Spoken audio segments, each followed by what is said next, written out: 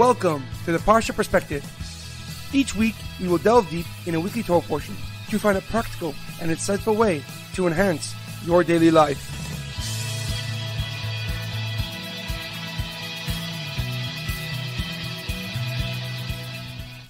Thank you for tuning in.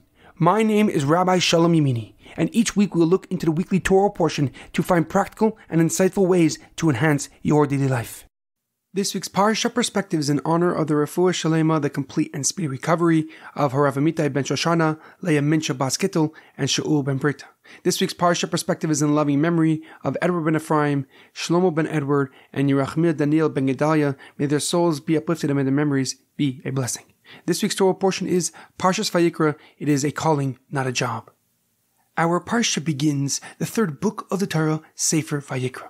The book of Vayikra primarily speaks about the work that the Kohanim and the Leviim and the services they would do in the Mishkan and in the Beis Mikdash.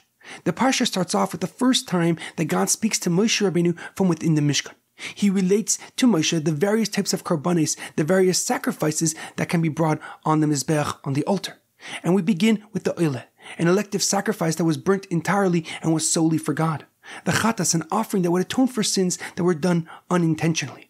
The Shlomim, a voluntary sacrifice that was brought to thank God and was eaten by the donor, the Kohanim, and the Leviim. The Hashem, an offering that was brought by the person who's unsure if they violated a Torah prohibition. However, a question comes to mind. The Parsha begins, Vayikra el Moshe vayidaber Hashem elav ma'oil moed lemor. And God called to Moshe, and God spoke to him from the tent of meeting, saying, but why did Hashem first call Moshe and then speak to him? Normally, the Torah just writes Vayomer Hashem el Moshe lemor, and God spoke to Moshe saying, why did God call Moshe first? The Rabbeinu B'chaya of Bachi ben Asher, a famous Spanish commentary, gives several explanations. He quotes the Talmud in Yuma that learns from this pasuk that students must wait until they are called upon to speak. They must heed and respect their teacher and only give their opinion if asked. The Rabbeinu B'chaya explains that we ended last week's Torah portion with the presence of God finally resting upon the Mishkan.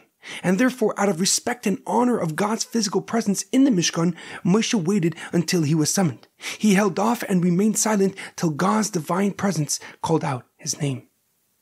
However, the Ramban, Rav Moshe ben Nachman, a leading Kabbalist and scholar, gives a deeper and more profound explanation. He writes that Hashem first called out to Moshe to give him a sense of purpose and a sense of belonging.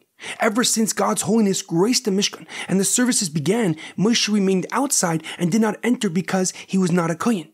Only his brother Aaron and his 4 sons were permitted to serve and offer karbanis and offer sacrifices. The rest of the tribe of Levi were Leviim that carried, prepared, and arranged all that was necessary for the sacrifices. And they also had their own service. They sang each day and stood guard around the Mishkan and Beis Mikdash. The Ramban explains that since he was not a Kohen, Moshe thought that his position no longer served a purpose. And therefore God first called out to Moshe before speaking to show him that he was responsible for teaching the Jewish nation. He was to educate and inform the Jewish people about the rituals of the Mishkan, what animals they can offer and bring as a korban, and when they must bring a sacrifice. God called out to Moshe to prove to him that his job was not only necessary, but essential and fundamental to Jewish life. And his duties and role only grew with the creation of the Mishkan.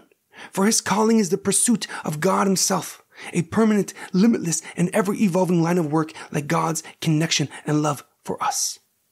In our daily life, as we continue to grow, develop, and progress, we should seek a calling that can develop with us.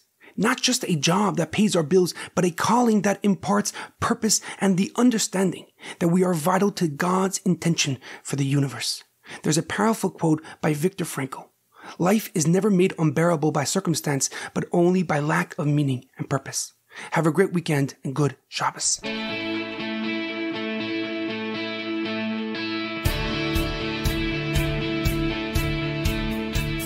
Thank you for tuning in to the Parsha Perspective. Check out our website, theparshaperspective.com. Send thoughts and comments to theparshaperspective@gmail.com. Till next time, thanks for listening.